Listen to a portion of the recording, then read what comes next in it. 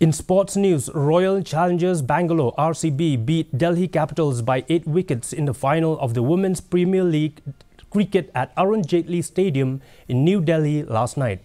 Chasing a target of 114 runs set by Delhi Capitals, RCB scored 115 for 2 in 19.3 overs.